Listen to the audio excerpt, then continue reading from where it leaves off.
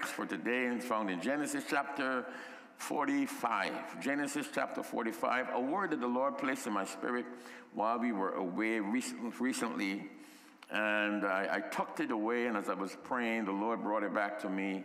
And even this morning, I've been praying about today. And but Sister Marcia came, and she prayed about all the issues that we were going to pray about. So we thank God for that general prayer. Amen. I was praying this morning. The Lord gave me a litany of 9 different areas, and probably we will deal with them tomorrow specifically in our noonday prayer. But the Lord confirmed that we would need to go in that direction today because of your prayers. Thank God. Genesis chapter 45, and I'm going to want to read from verses 6 and 7. 6 and 7. Verse 6 is our main theme verse, but verses 6 and 7. Let's go there. For 2 years now, there has been famine in the land. And for the next 5 years, there will be no plowing, no reaping. And our text, but God sent me ahead of you to preserve you for a remnant on earth and to save your lives by a great deliverance. Lord, we thank you for your word today. We pray, oh God, for unction from above. We pray, Lord, that your Holy Spirit will come and interpret truth to you, to the hearts of your people. Cause, dear God, our testimonies to be one of illumination, oh God, encouragement, and that you will uplift your people through your truth today. Thy word is truth. Lord, I hide me, Lord God, behind your veil this morning and cause your word to be elevated and promoted. Cause the hearts of your people, Lord, to be lifted, we pray in Jesus' name. And everyone says, amen. You may be seated. My subject today is the cost of preservation.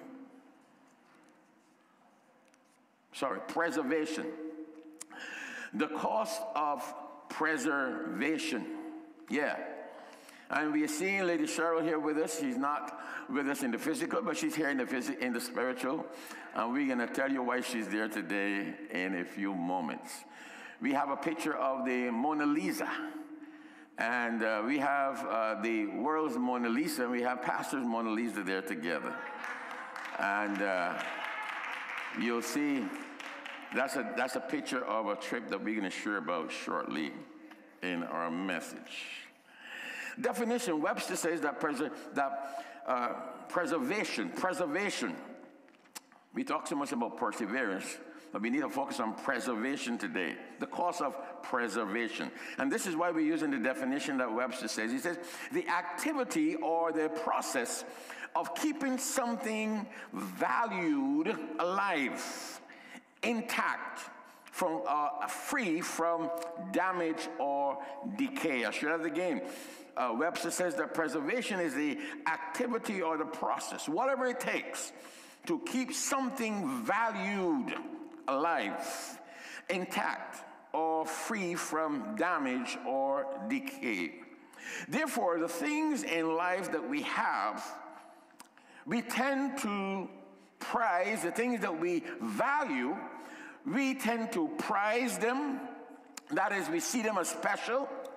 We tend to protect them. We guard them with whatever means we can. And we also seek to preserve them. I want to ask you, do you have anything or anyone in your life that you consider valuable? You may say, oh, my children are valuable. We have children that we value. We value our marriage. If you're married, we value our bank accounts. And those statements come in. We take a look at them. I know one pastor told me recently he checks his CDs, his bank accounts every single week, and to make sure that the money is still there. Well, I don't know if that's good or bad. And then there are other assets that we have. We have our homes, we have our automobiles, our jewelry, our clothing. We have so many things that we consider to be valuable that we want to preserve. We want to keep, we want to guard, we want to secure. It was on September 9th, 2009. September 9th on 2009. And my wife and I traveled to Paris, France. for our 30th wedding anniversary. Your time is clicking. When I started thinking about this, I said, Lord have mercy. Was it our 35th anniversary or was it our 30th anniversary? And believe it or not, I was able to do the research and come up with this picture. This picture of Lady Cheryl there standing in front of Mona Lisa was taken on September 9th, on the very day of our 30th wedding anniversary. And I'm sure she's surprised because I told her I was asking her about the time, but she doesn't know that this was going to be presented. All right? Now, it was there that we got a view of Mona Lisa. As a little boy growing up, I heard the song by Nat King Cole, Mona Lisa, Mona Lisa. I didn't have a clue what Mona Lisa was or who she was. But we heard so many songs or written dramas, plays have been presented and created about this Mona Lisa. Well, you're looking at the Mona Lisa. It's the most famous painting in the world. It is housed at the, let me get it pronounced correctly now, the Louvre. Those folks who are French descendants or French speaking would have the correct pronunciation, all right? The Louvre. Do I have it right? Louvre? Okay, we call it Louvre then. Whatever makes you happy. And it's the place where the largest display of art is located there in Paris, France. And this painting was created by, what's his name? Leonardo da Vinci, over 500 years ago. Over 500 years ago, and it still looks like this. And I remember they said if you go to Paris and you go to the museum, make sure you go to see Mona Lisa. When I did my research, I discovered that over 10.5 million people go to France and visit this museum, and over 80% of the people who actually go make sure they see Mona Lisa annually. Now, because of its great value, extensive measures are taken to preserve this piece of art. In fact, in 2021, it was insured, listen to this now, it was insured for $870 million. One piece of art. It's priceless because it's owned by the French government, and no one is going to buy it. No one can buy it. Where are they going to keep it? And the government surely is not going to sell it at this point of time to anyone. But because of its great value, great measures are taken or have been taken to protect it and to preserve it. It is encased in a bulletproof glass case. If you get a chance, do some research. It was exciting and interesting to do the reading. Because there have some crazy people out there. People try to do all kinds of things. One man came and he threw a cup of water, or not water, some kind of food on it once. A lady did something else to it again, and they've encased it in a bulletproof glass case that is 2 inches thick. And it has in front of it a wooden platform that keeps people, the visitors who come to see it, from actually going to touch it and to try to handle it. And then when it comes to preservation, the temperature in that case is kept at a constant 21 degrees centigrade, 45 degrees Fahrenheit approximately. And the humidity is 50%, all right? Relative humidity in the case is 50% to keep the material and the paints from deterioration, from getting moisture and just falling apart. So great measures have been taken and are taken to keep this expensive and many other expensive paintings preserved. And also, the lighting is regulated, because you know light causes fading. So the lighting, when you go there, is not bright, it's kind of dim and just right to keep the painting from fading. Great measures are used to preserve this great painting. And no doubt, the cost of its preservation is high. I did some research to find out if I could determine the cost of its preservation. But I could not determine the cost of preservation. But looking at the measures, the steps that are being used to preserve it, because there are always men standing guard to protect this painting, it costs to preserve it. 2 years, in our text, 2 years of a 7-year famine have ravished Canaan. The famine has also affected Egypt, but word got to Jacob that there was food down there in Egypt. And as I was reading, I saw Jacob telling his 10 or 11 sons. He said, listen, what are you guys sitting around here looking at each other for? You know, there's food down in Egypt. Listen, when you have a need, don't sit around and fold your hands and wring your hands and wonder what to do. Get up. Jacob said, men, boys, get up. Go down. There's food down in Egypt. Let's go and get some food so that we wouldn't starve. And so he sent them down there on 2 occasions. The second time that they went, of course, they were tricked into coming back. But through a series of divine acts orchestrated by God himself, Joseph was miraculously elevated from being a farmer, a simple farmer in Canaan, to being the governor in the governor's mansion in Egypt. You know, you may be sitting here in church not knowing what tomorrow may hold. And when I say tomorrow, maybe not talking about tomorrow. It could happen in a year, it could happen in 2 years, it could happen in 10 years. You do not know where you are going to be sitting 10 years from now. All right?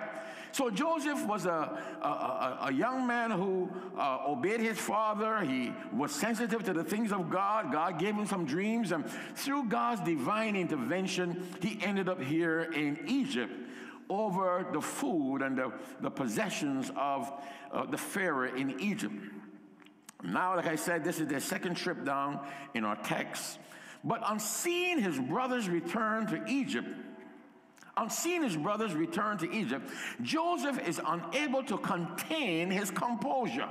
He's unable to control his emotions because he knows that these are the very men, these are my brothers who did these atrocious things to me. These are my brothers who put me in the pit and sold me into slavery. These are my very own brothers who did this to me, and now here they are. They didn't only come before him, but they bowed down before him in confirmation of the dream that he had had prior.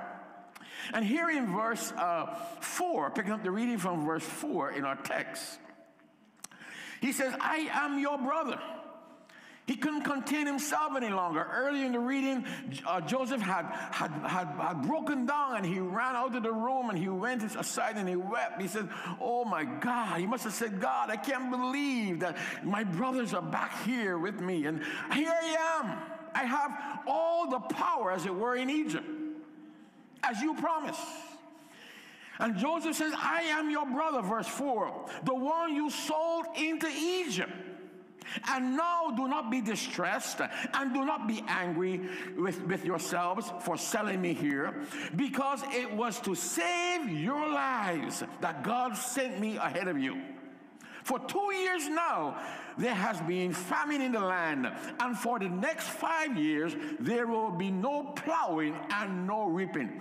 In other words, no rain is going to fall on the earth, and there'll be no reason to plow, and there'll be nothing to reap. There's no food that's going to be coming forth. But verse 7, our text. But God sent me ahead of you. Hallelujah. God sent me ahead of you. Sometimes you do not know why you are where you are. Sometimes you do not know why you had certain experiences. Come on now. Sometimes you do not know why God brings certain people in your life, or why God takes certain people out of your life.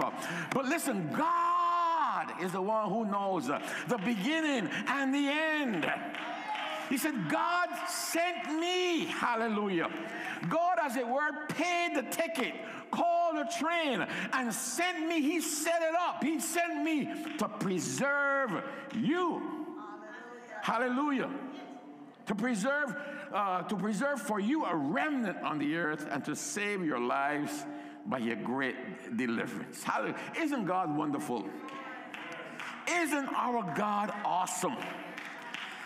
This is why I've come to a stage in my life and ministry where I worry about nothing. I may look like I am insensitive. They may say you are indifferent, but I am not worrying about a thing. I have more time behind me at this point of life than I have in front of me. Listen, and I ain't taking no aspirin for anybody's headache, because it's going to do you no good and it's going to do me no good. But we have a God. We have a God. And I thank God that he said to us early in the year that we shall overcome every situation that comes before us this year. Hallelujah. And we are seeing it happen. We are seeing it happen. And he says, listen, do not see things the way they are, but see things through my vision. See life through my perspective. I want to ask you a question. We've been hearing this saying over and over. Life is about 10% of what happens to you and 90% of what you do with what happens. I want to ask you, what does your 90% look like? As I was driving to church this morning, the Lord told me to ask you, what does your 90% of your reactions, your responses look like to the 10% that has happened to you? That's the question. All right? So, if you did not know the history of Joseph, you would be tempted to think, after seeing him there, I'm sure he was attired in the governor's robe, and he was sitting on some elevated throne, and he was looking down on the people. After all, Pharaoh told him, listen, there's no one in the land that would have more authority than me, all right, that would have authority similar to mine, but you, all right? You will have control over all of the wealth of Egypt. You will have the last say over all the decisions that are made in my financial administration. You will have control over all the wealth of Egypt. Some people might be tempted to say, oh, how convenient, how easy this has turned out for the family of Joseph. Huh? It is almost like winning the lottery. One day you're impoverished, the next day you're rich. Some people might say it's like winning the lottery. And I'm not advocating that you go and buy lottery tickets, because I haven't met anyone yet who has won the lottery. I would love to meet a lottery winner, not to get any money from them or to get anything from them, but I would love to meet a lottery winner. But I haven't met any yet, so I'm trying to encourage you, don't waste your time trying to win the lottery when you have a God who controls all of the wealth. You have access to a God who controls all of the wealth that is in the world. But it costs much. It costs much for Joseph to be where he is. And this is what the Lord put into my spirit when this text jumped off at me. It costed Joseph much more than his own brothers knew. God designed a plan to preserve his people. It costed much. When people see you looking good, looking sharp, dressing nice, driving a nice car, living in a nice home, and so forth, they must wonder sometimes, how in the world is he doing it? How did she do it? What shortcuts did they make? But they don't wonder. They wonder sometimes, how did you do it? How did she get that cushiony job? How did he get that cushiony job? Not knowing the sacrifices that you made to get to where you are, or to be in a place where you have been able to preserve a few things in life. They see you in a secure career, not knowing the long hours that you've put in study. Come on now. And the discipline it took to complete your studies. Your marriage and your family is still intact. People give you your marriage a couple of months, a couple of years, but you have stood the test. You have stood in the fight, so to speak. You have continued to be patient. You've continued to be kind. You've continued to be loving. People want to know, why is it that your marriage haven't fallen apart as yet? They don't realize the price that you have paid. They don't realize the endurance that you have gone to keep your very sanity. To keep your home together. Your children are coming home at night. They're not on drugs. They're not hanging out in the clubs. They're not sleeping around. They're not in gangs. But they do not know how you have been praying for your children. They do not know how you have been pulling your children aside and counseling them and advising them and showing them examples of the wrong way to go and pointing them in the right direction. They did not see when you were staying up reading the Bible to your children. They did not see when you called your children together to have family devotions, when you encourage your children to pray for themselves and pray for others. They want to know, why is it that your children, your house is intact? They don't see the cost, the price that you paid to keep your family together, your children together, your marriage together, your home together. You have kept your job when others have been laid off. You have kept your job. You have been promoted when others have been sent home. But you know what? They didn't see when you were putting in the extra hours. They didn't see when you were checking the clock in the morning to make sure you got to work on time. They didn't see when you were abstaining from going on long vacations and taking shorter vacations and putting in the extra sacrifices on the job. But the boss was watching. And this is why you're still in the job. This is why you got the promotion. Sometimes you're not even qualified for the position, but you got it nevertheless. Hallelujah. You were not showing up late. You were not calling in sick. You were not hiding and shirking from the work when it was put before the workers. You preserved, you paid the price. Joseph reached this position through sacrifice. Joseph reached this position of governorship through his integrity. Joseph reached this position through being diligent. And also, Joseph reached this position through being obedient to God. I'll say that again. He reached this level in Egypt through sacrifice, through integrity, through diligence, and through obedience to God. You listening? It costed him much to be able to, at this time, say, God sent me here to preserve you. Preservation costs. And this is what we're here to talk about today. The cost of preservation. The cost of preservation. Verse 7 tells us that, but God sent me ahead of you to preserve you. But while he was using me and preparing me to preserve you, he was preparing me for the task. I want to let you know today, God is preparing you for the task that he has ahead of you. It may seem difficult today. It may seem impossible. Sometimes you want to pull the hair out of your head. I was sharing with Reverend Sandra this morning that I love the book of Exodus. You know why I love the book of Exodus, I told her? Because I discovered, like Moses, that in God's house you have some hard-headed people. Amen. No offense to anyone, not at Destiny. We don't have any hard-headed people at Destiny. But it consoles me because I know I saw what Moses went through. And sometimes you want to say, well, I've had it with this thing. But God is preparing us and has prepared us for something greater. Joseph is too humble to get into the details of how much it costed him to preserve his family. He was happy to see his brothers. He was seeing the big picture that they never saw. And he did not bother to itemize the things that he paid, the experiences that he went through to be where he was.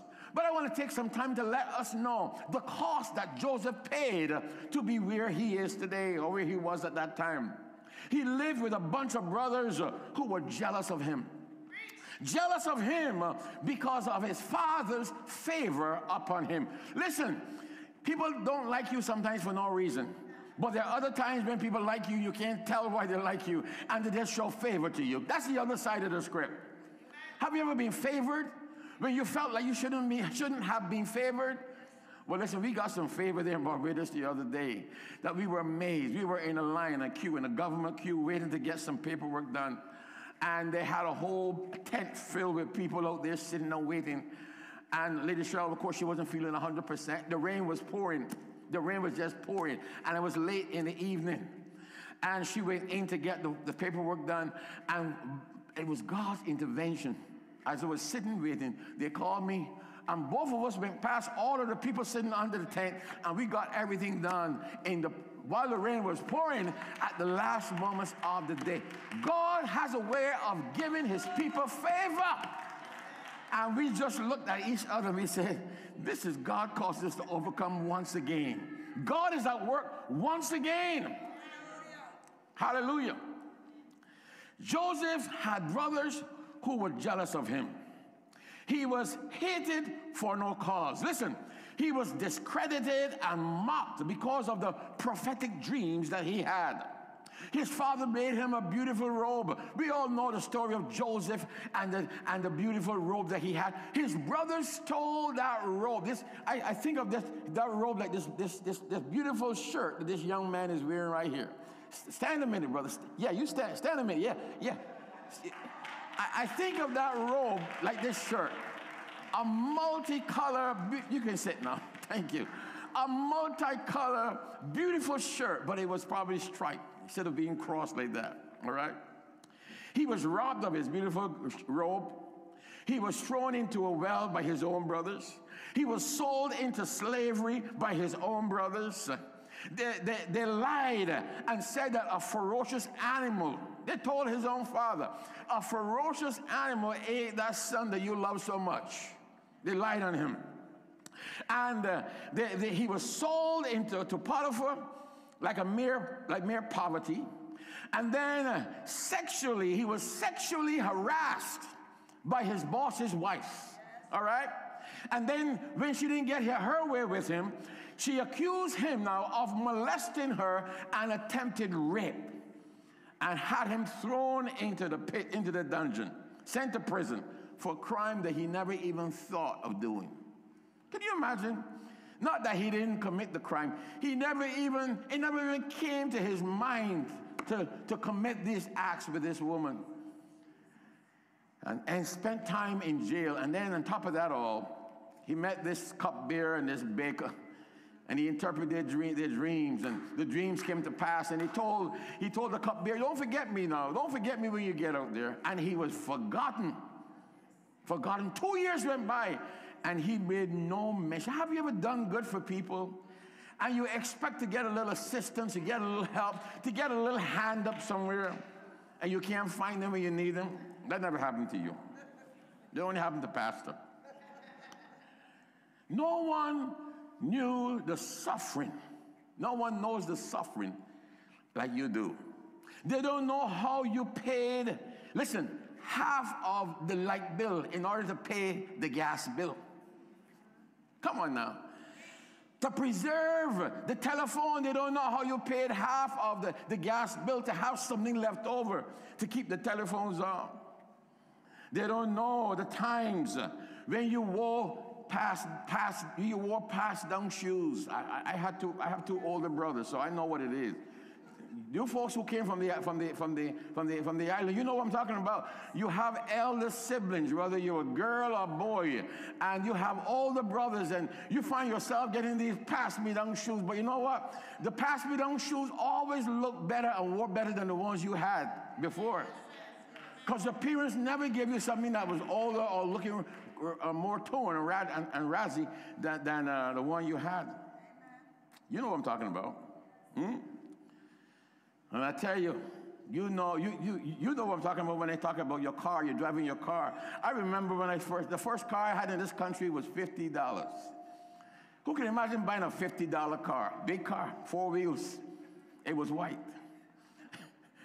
Ford Galaxy, big Ford Galaxy, first car.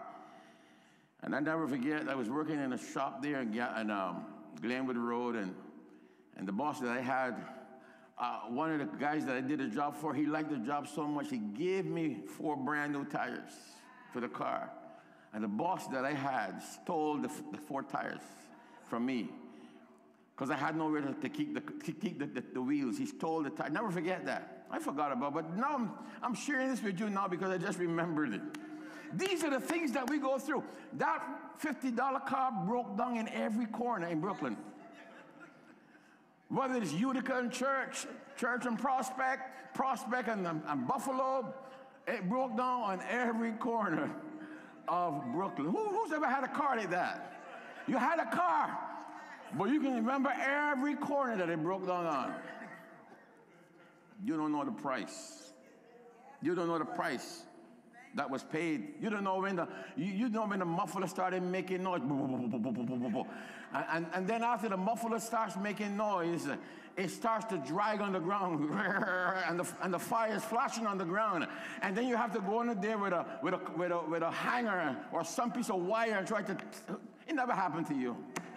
That never happened to you. Never happened to you. Never happened to you. Listen, let's bring this cost home now. Let's bring this cost home. They pass this building here, 536 South Franklin Street, and they see it looking good today, all right? But they don't know the cost and the sacrifices that got us to where we are today to preserve this building. You may not know, this building was closed up for over 2 years. Nothing was going on here. No one was in it. I was looking to see if I see Sister Long John, but I don't see her.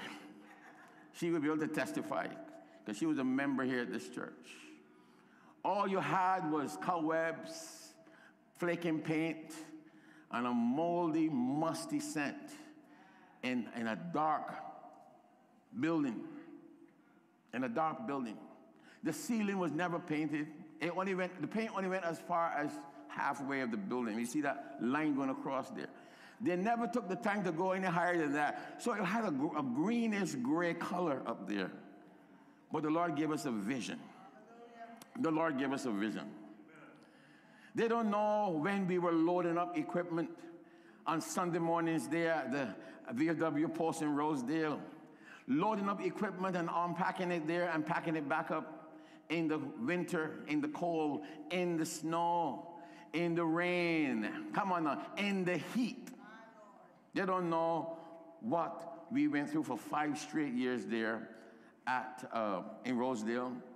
When we moved from the VFW post to QCC, the old QCC, now the house, they said it was a foolish purchase to make. One contractor said to me, "You bought this building?" I said, "Yeah, we bought this building. We bought it for church." He said, "That was a foolish buy you made there." That building, remember the lady who owned the building was an older lady, probably Italian, and she passed away. And the son, we wanted to just get rid of the property. And he was in contract before us. And for some reason, he didn't get the money, he couldn't get the money, and he came back to us, similar to this situation here. And he said, "You still interested in this building?" I said, "Yeah, we just wanted to get a place to go and worship." What I didn't know is that property was in a flood zone. Listen, we went in there and the Lord blessed us through Home Depot, thank you. Blessed us with some equipment, some materials and whatnot. And we fixed the building up, and then Sandy came. Sandy came and flooded the basement of that building. The water was up this high. The water was pouring through the windows of the basement. And our brand new boiler that we put in there, our brand new hot water tank that we put in there was lost. They were lost. People don't know where you came from when they see you where you are. We had to spend the money and replace those items as well as fix the whole place up. One contractor said to me back then, he said, you wasted your money, man. I would never buy this building. We paid $150,000 for that property in 2001. You listening? And when we sold it, it was sold for over $500,000. You listening? I want to inform you today. I want to educate you today. I want to challenge you today not to see things as they are, but see things as they can be with God's help. Hallelujah. See things with the eyes of God, through the eyes of God. We know it was a flood zone, but we didn't know the extent of the cost that we would have to put into it after the flood came. And then we came here to this building, and like I said, it was not used for 2 years, and it looked like an impossible task. I don't know if the sister is watching us today. She may be watching us, because I remember she stood right there at the corner where Deacon Winston is sitting. She said, Pastor, this is a lot of work. And she was right. But she was seeing from the natural eyes only. We have to see it from the finished line. Brother Arwen, I was sitting there a few moments ago, and I looked up here. And I thought of the work that you did last year. Was last year? When you came and painted this building practically almost by yourself with the help of the deacons came and watched you work pretty much. Fantastic job you did last year. Fantastic job. Fantastic job. Listen, we did not know when we came here, we did not have windows, glass windows. We had to replace the glass window. All the glass had to be replaced. We had bullet holes. I don't know what was happening over here back then. All those windows down there in Jubilee Hall, bullet holes, smashed in, damaged, broken. Then they tried to paste over the holes with plastic paper.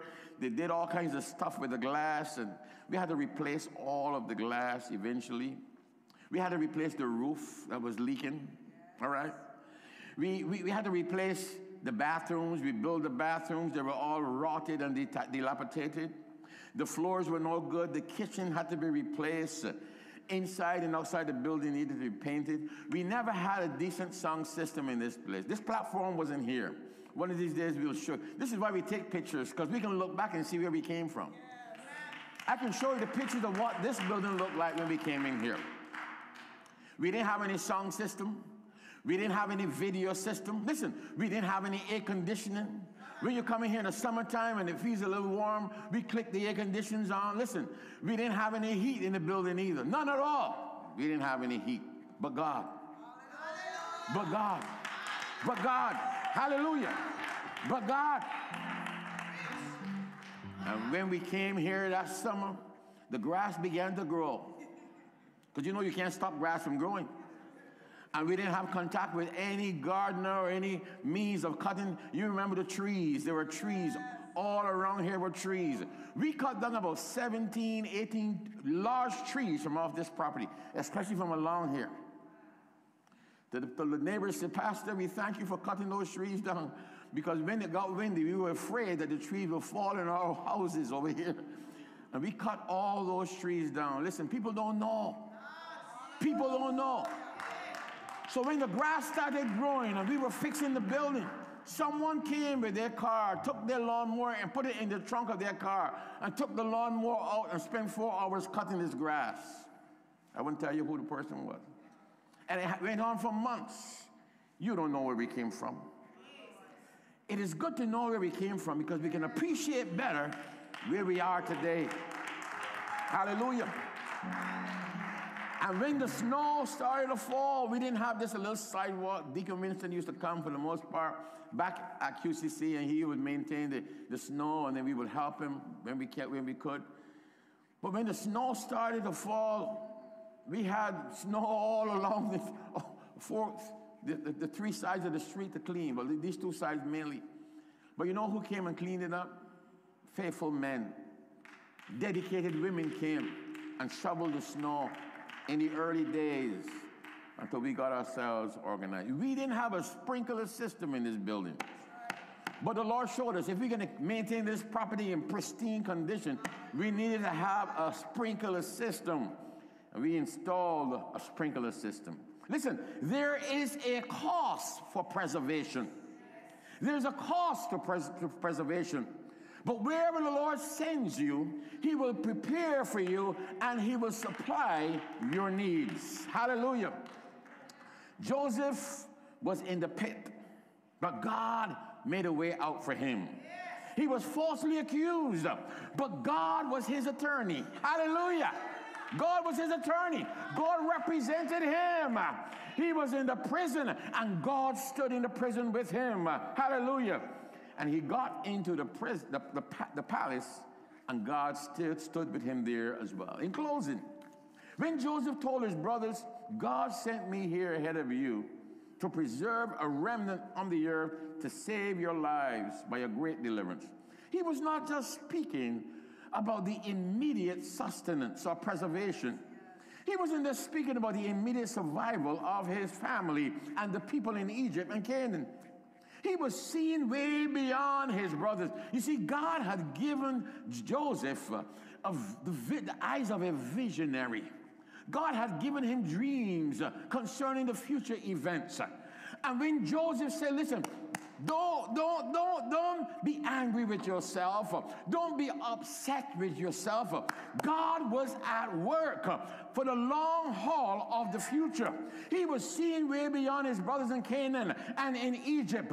Joseph was seeing that through the lineage now of Jacob, Jacob's name was changed to what? Israel.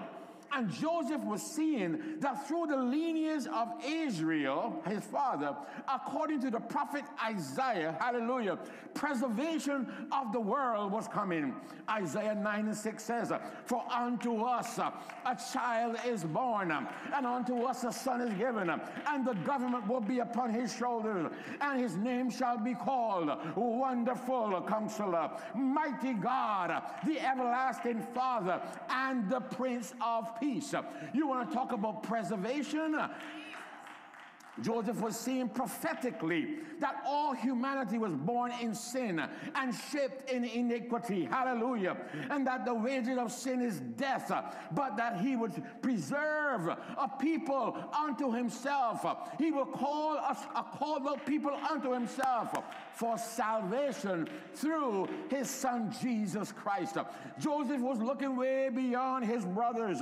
He saw that through his father's lineage, hallelujah, that the Lion of the tribe of Judah, you heard the name? The Lion of the tribe of Judah would come. Oh, glory to God. I don't know if you're getting this today. The Lion of the tribe of Judah will come, and he would pay the ultimate price, hallelujah, to preserve you and I, to wash us and cleanse us from our sins, so that favorite text in the Bible, for God so loved the world that he gave his only begotten Son, that whosoever believeth in him shall have preservation, hallelujah, shall be preserved for eternity. Isaiah declared, but he was wounded. Listen to the cost. Listen to the price. Isaiah said, but he was wounded for our transgressions. He was bruised for our iniquities. The chastisement of our peace was laid upon him, and with his stripes we are healed. The cost was great. We were all marked for death. You and I were marked for death because of Adam's sin. Before you committed any sins against God, before you broke any of God's laws, you were marked for death because we were born in sin and shaped in iniquity. But Romans 12:5 lets us know, therefore just as sin entered the world through one man, and death through sin, and in this way death came to all people because all have sinned. We were marked for death because of our inheritance of a sinful nature, a nature that leads to death. But the text doesn't end there. It doesn't end there. Romans 12 says, but the gift is not like the trespass. For if the many died by the trespass of one man, how much more did God's grace and gift that came by the grace of his one Son, the one man, Christ Jesus, overflow to the many? Nor can the gift of God be compared with the result of one man's sin. The judgment followed one sin and brought condemnation, but the gift followed many trespasses and brought justification. For if by the trespass of one man death reigns through that one man, how much more with those who receive God's abundant grace? Hallelujah. Provision of grace and the gift of the righteous reign in life through the one man. Listen, if we would receive, hallelujah, if we would receive, the gift is available, but you have to receive it. God, through Jesus Christ, paid the ultimate cost, paid the ultimate price to preserve you and me. Think of yourself without Christ today. Think of yourself without Jesus Christ today. Think of your life as a lost sinner today. Think about your life and Christ having not died on the cross. Think of all the animals, the bulls and the goats. Ever so often the excavators are digging up in South America and different parts of the world. All of these places where sacrifices have been offered. Thousands and thousands of bulls and goats have been offered. We would still be living under the sacrificial system. Hallelujah. But thank God we don't have to slay the lamb anymore. The Lamb of God was slain before the foundations of the world. Listen, God through Jesus Christ paid the ultimate cost to preserve you and I eternally.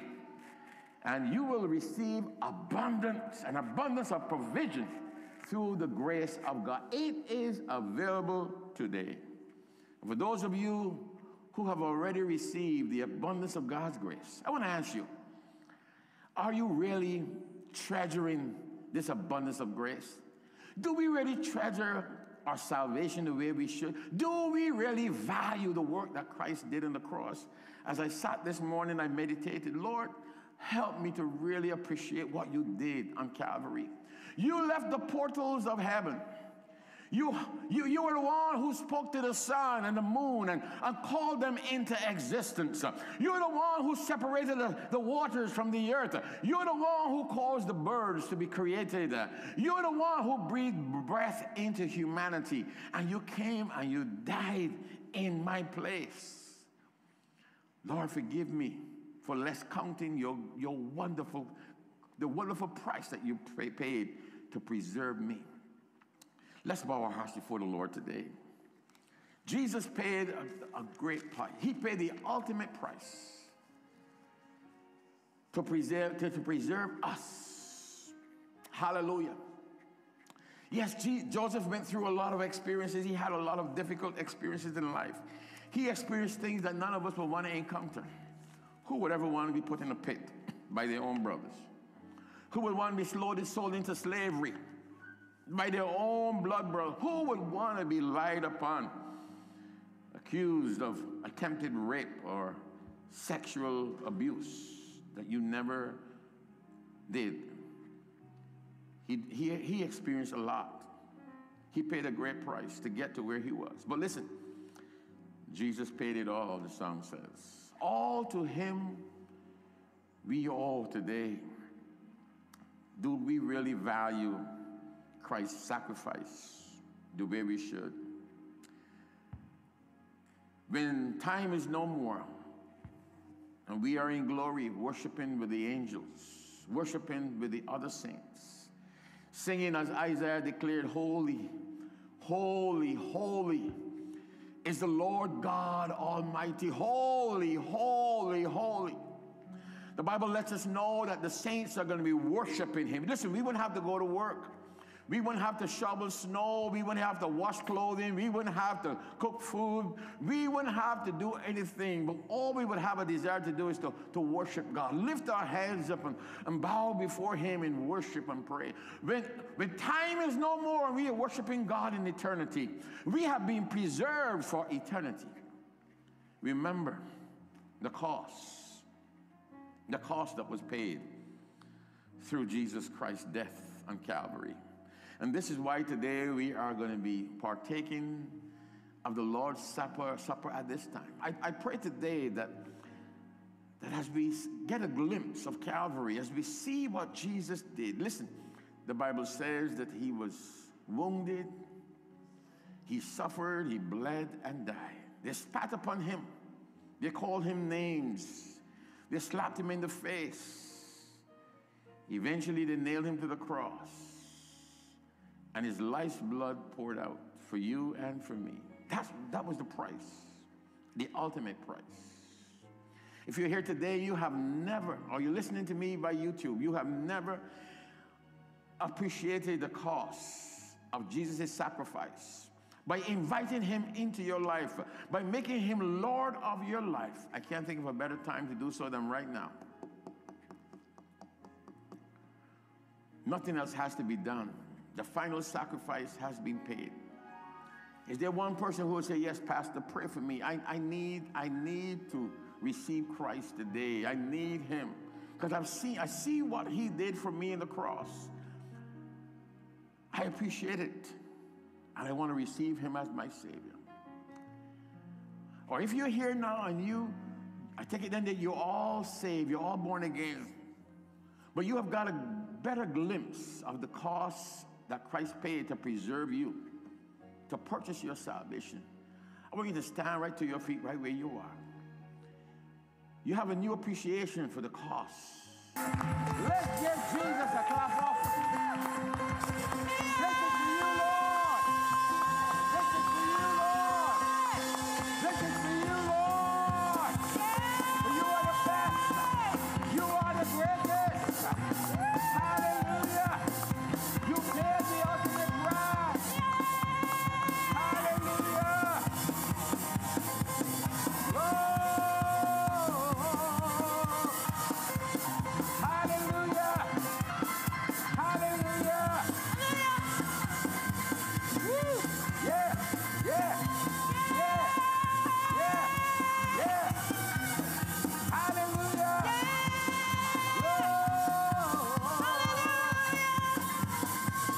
We praise the Lord. We praise the Lord. You are so good. Hallelujah. Hallelujah. Hallelujah. Hallelujah. I love that. I love that. I love that. I love that. Glory. Glory, Lord. Glory, Lord. Glory, Lord. Jesus. Glory, Lord. Jesus. Hallelujah. Hallelujah. Hallelujah.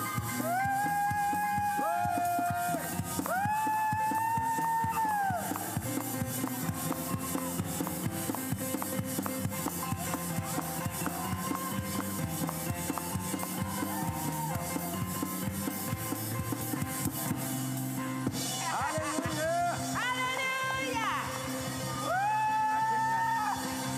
Hallelujah. I think that Minister Jackie needed to get that out of his system. Amen. Aren't you glad that Jesus always finishes what he starts?